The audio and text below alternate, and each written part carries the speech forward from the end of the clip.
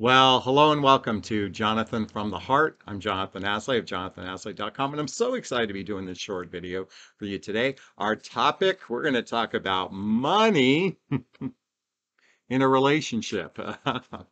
All right, really quickly, if you're brand new to my YouTube channel, please hit the subscribe button, hit the bell so you can be notified of new videos. And if any time during this video the content resonates with you, please hit that like button so I can be seen in the YouTube algorithms. Really quickly, these are my weekend videos I shoot out on my balcony, very similar to the videos I shoot in my private group called Midlife Love Mastery. This is a group where you can have direct access to me on a regular basis.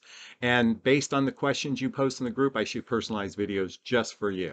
All right, I need to move the camera for a second to straighten it out. And we're going to talk about, yes, we're going to talk about money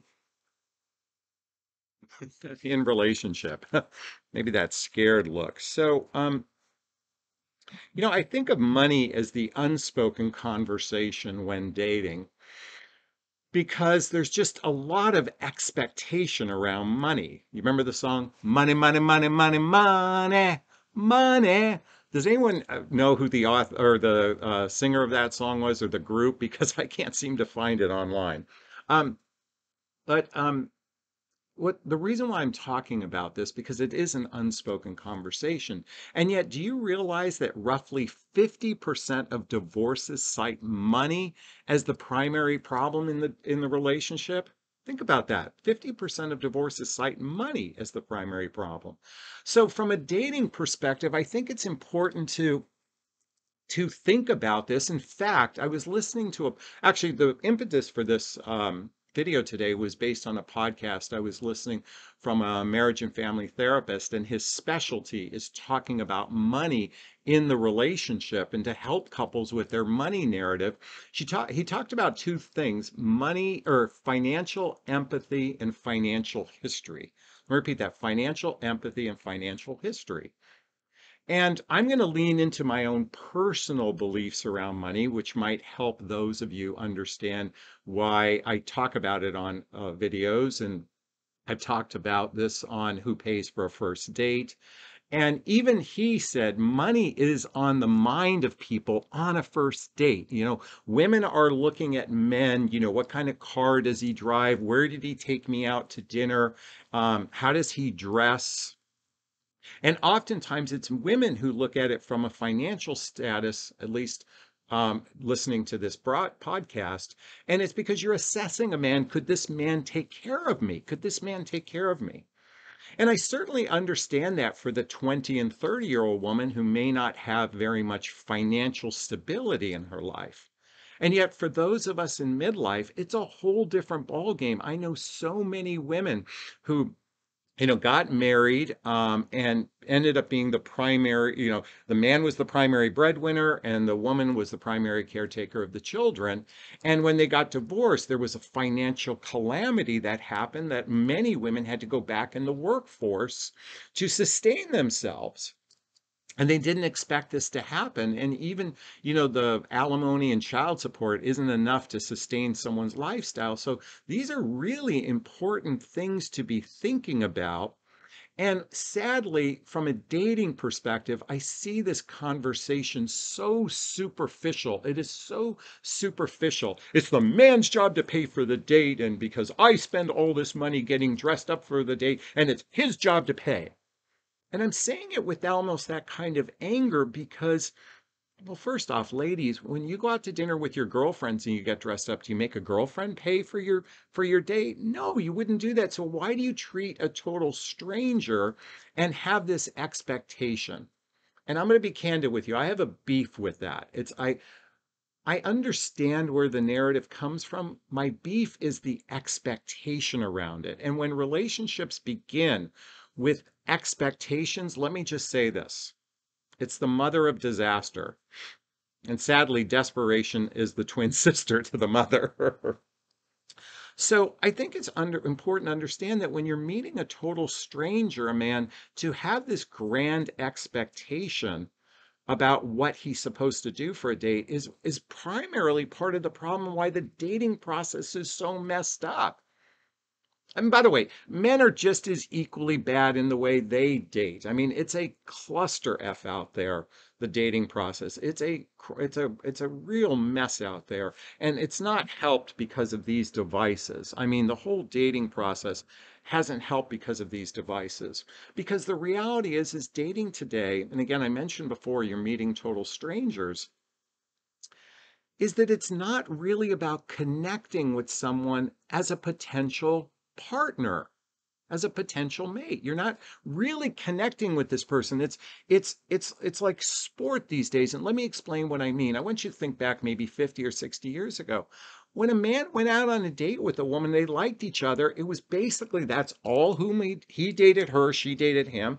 And it was primarily with the intent, because there wasn't sex involved, that was with the intent of maybe marrying this person. Now we are spending so much time evaluating people, and we're evaluating people and evaluating people. And partly because in many cases we don't share the same values with. Let me rewind for a second. When we're meeting strangers, we don't know if we share the same values with this person. We don't know if our lifestyles are blendable. And more important, we don't even know if this person even has relationship skills to be in a healthy, happy relationship.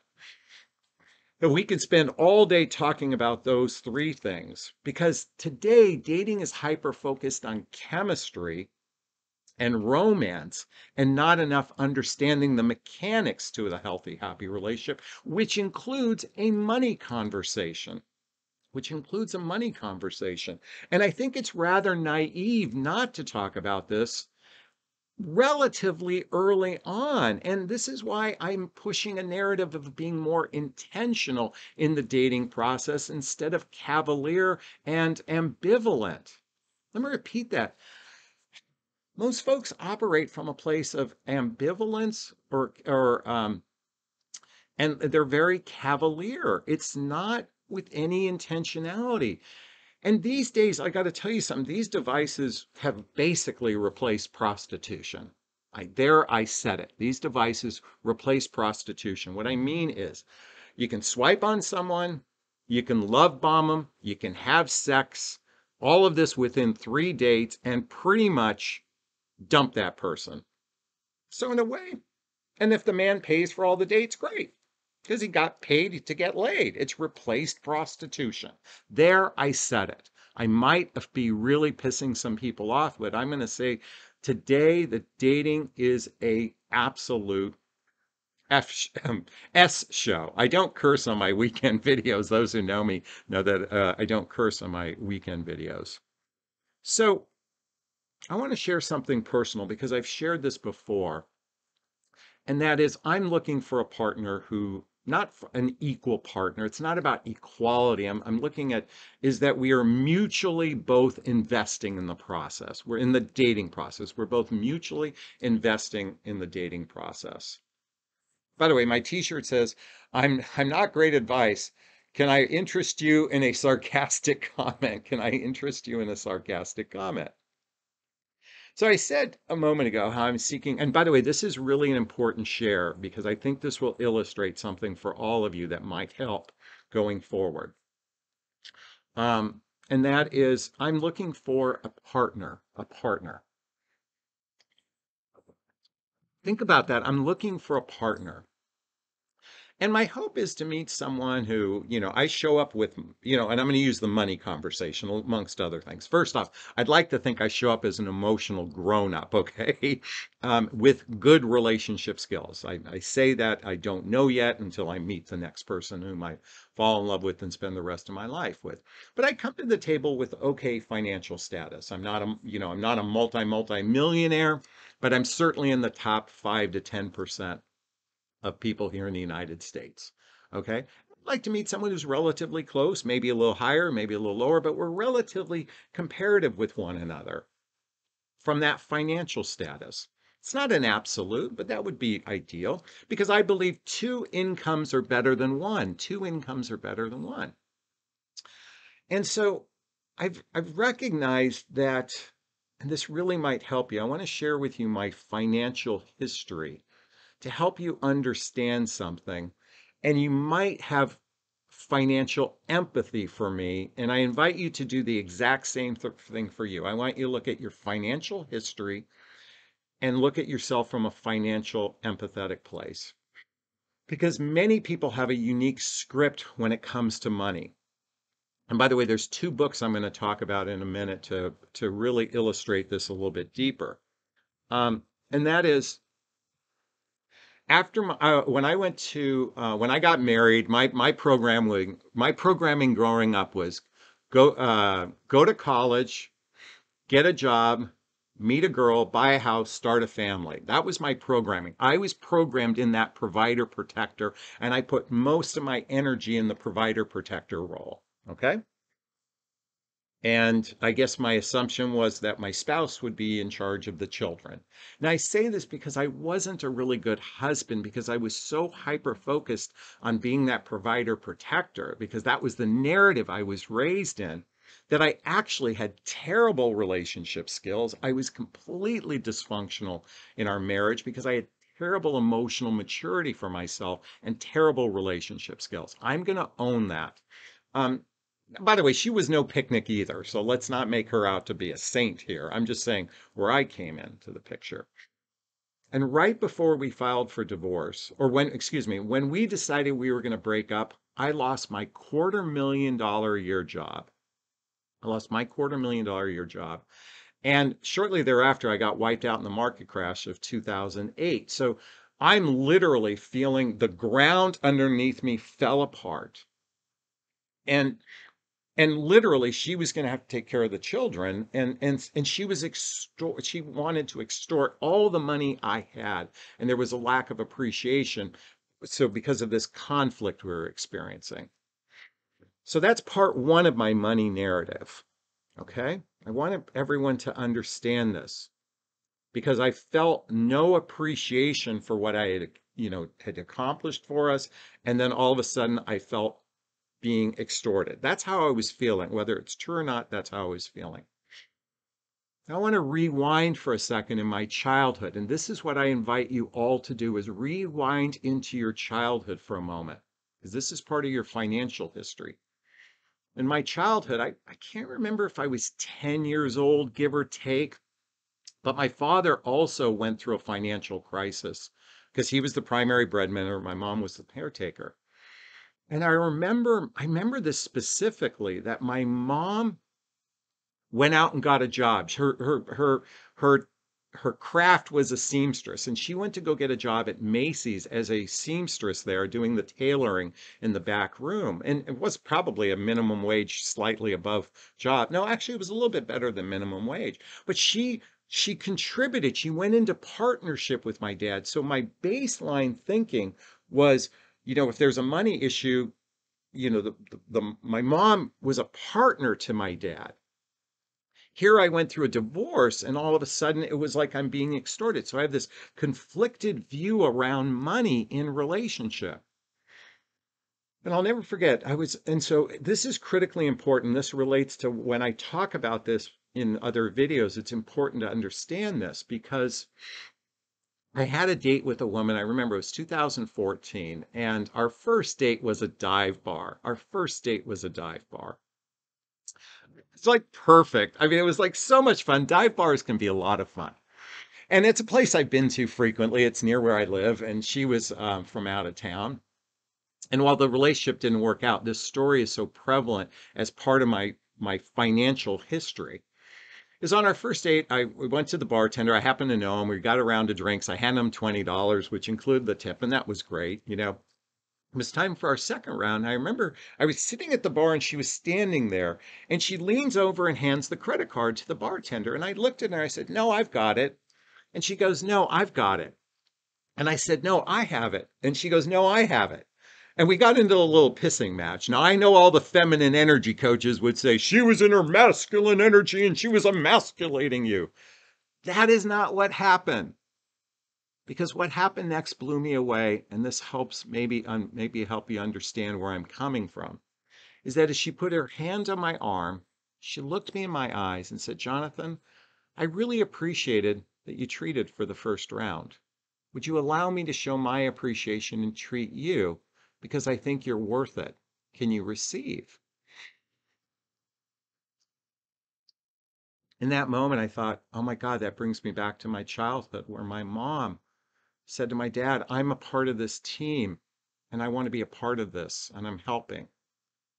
And so it's important to recognize that money is a critical factor in relationships. And this was the first date we had this. I realized, by the way, it used to be when we went out to dinners and we did stuff. It's like, it's my turn. No, it's my turn. No, it's my turn. She didn't even get into the whole, I spent all this money getting dressed up and I got my nails done and I got my hair done. So you have to do this for me. No, we used to be kind of fun because it came from a place of generosity and not a place of expectation. So there's two books I want to introduce you to if you haven't read them before is 8 Dates by Doctors John and Julie Gottman. And in date 4 is talking about money and your financial history around money. It's important to have these conversations relatively early on rather than the grand expectation that it's on men. This is where a lot, because look at my coffee mug says coffee tastes better when shared. Money is a shared conversation. It's not based on expectation. I know you don't like hearing this. I know it's not romantic. And yet I'm witnessing many couples going through real money issues because they don't talk about it. It's the pink elephant in the room. And there's a second book I want to talk to you about. Oh, by the way, well, let me bring up my book. So, what the heck is self-love anyway? By the way, there's a link below. One of the chapters in my book is centered around financial. It's what chapter is it? It's called Be a Good Steward of Your Money, chapter 23. Not that it relates to dating, but this is really important stuff. And I suggest checking out the book Take Two Dates by Neil Clark Warren. This is the guy who started eHarmony. I'm not recommending eHarmony, but one of the things in here is talks about financial security. Listen, folks, you can have expectations around men, or you can start thinking ahead because if you're seeing where the potholes could be in a relationship, then it's better to talk about it sooner rather than later. That's my invitation for everyone. It's not romantic, it's not sexy, but here's the thing I want to encourage you all to do. Stop taking the dating process so cavalierly and so ambiguously, ambiguous, ambivalent, ambivalent. Because you know what? If you want to change your love life right now, then start treating this process with a lot more understanding. And this is why I recommend these books. And by the way, there's a link below to get all the books I recommend. By the way, there's a link below if you want to schedule a discovery call with me to see if working with a coach is right for you. Because one of the things I talk about is money in the relationship. I call it financial agreement. And it's an important conversation to learn how to have these conversations with people. Because there's a lot of things, there's a lot of reasons why relationships don't work out. And this is one of the primary ones. The other one is intimacy. And I don't mean sex, I mean into me you see. Because a lot of people here today are winging it when it comes to their love life. And I want to encourage you to be empowered in your love life. Are you ready to be empowered in your love life? Please post a comment below. Say, Jonathan, I'm ready to be empowered in my love life. And that's my invitation for you all, which includes understanding the money piece, because whether you like it or not, you have a 50% chance of it ruining your relationship. And I don't want your relationship to be ruined. All right, I think we covered a lot today. Hope you found value in this. If you did, please post a comment below. Check out my group called Midlife Love Mastery. This is a group where you can have direct access to me on a regular basis, as well as a discovery call. And if you want to follow me on Instagram, click the link below. All right, we're going to wrap up this video as I always do. First off, give myself a big, gigantic Jonathan Bear hug of self-love. I'm going to reach into the camera and give you a hug of love. I'm going to ask you to turn to a friend, a pet, a teddy bear, a pillow. Here's a teddy bear. Give it or them a hug of love, because hugs are a great source of love. And let's face it, we could all use more love in our lives. Thanks a bunch. Bye-bye now.